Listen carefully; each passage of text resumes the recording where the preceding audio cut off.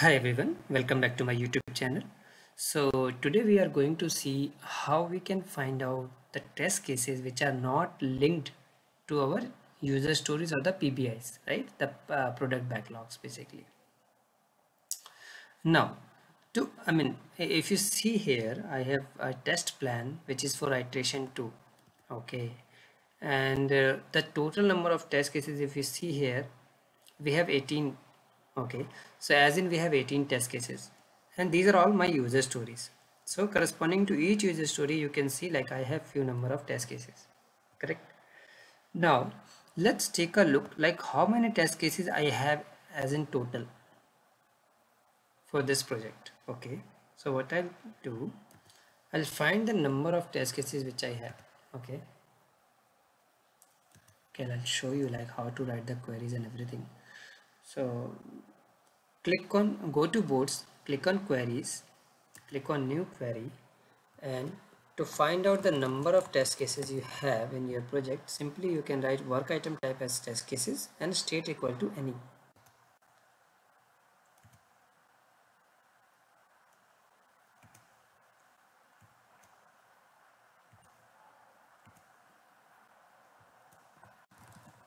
Okay, let's try it. So if you see here, we we have 23 test cases as in total, right? Out of which we can see in our test plan for the corresponding user stories, like from for like 3, 3, 6 and 2, 8 user stories, we have 18 number of test cases. Okay, so there is a difference of 5 test cases, right, which are not linked to our user stories or the product backlog item. Okay, but ideally for the traceability, these items should be linked. So how to find out those test cases which are not linked to any of the product backlog or user story, right? This is the problem. Now we have 23. The as in if you want to do a laboristic job, obviously we can go and each and everything, and we can verify like what all test cases we have, and we can find out. But let's suppose if we have 100 or maybe 150 or 200 or 500 test cases, then it won't help you, right?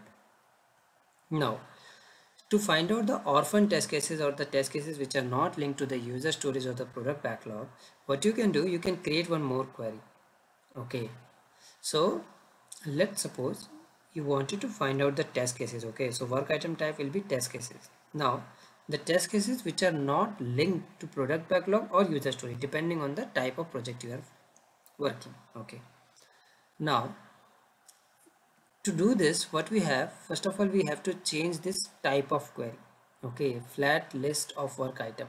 Instead of flat list, you can select work item and their direct links. Okay, it means it will find out the work items as well as their direct links, like if that particular work item, in our case it is test case, right?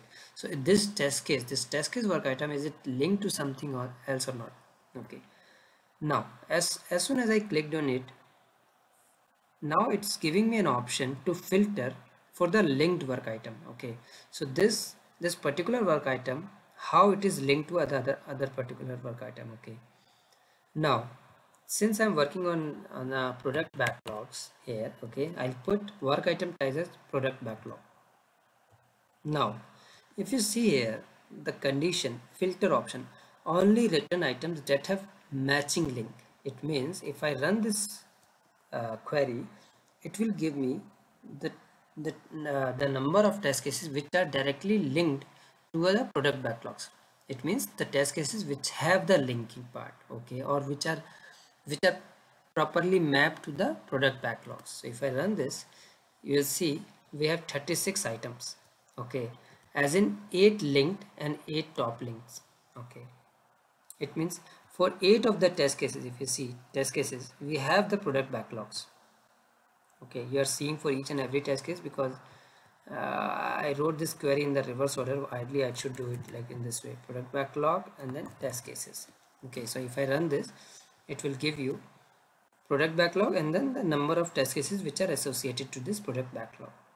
So if you see here, we have 8 user stories and we have 18 linked items to it. Okay, so 8 user stories, 8 top level means the product backlog, and the 18 linked items means the test cases.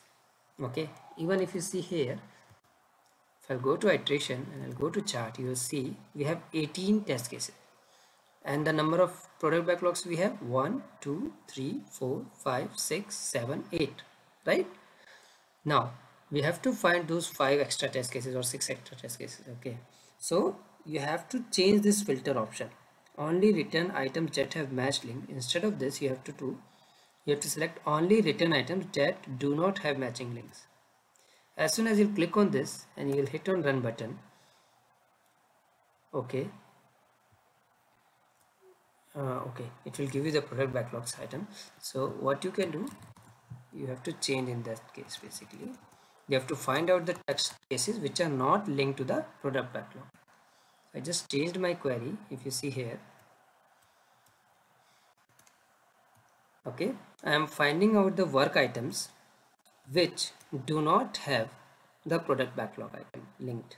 Okay, so these are the 5 test cases which are linked, which are not linked to any product backlog, and if you open this, you will see there is no linking part, right? Correct. So this is how you can find out the test cases which are not linked to any of the user stories. Okay, I hope this video will help you. Thank you. Thanks a lot.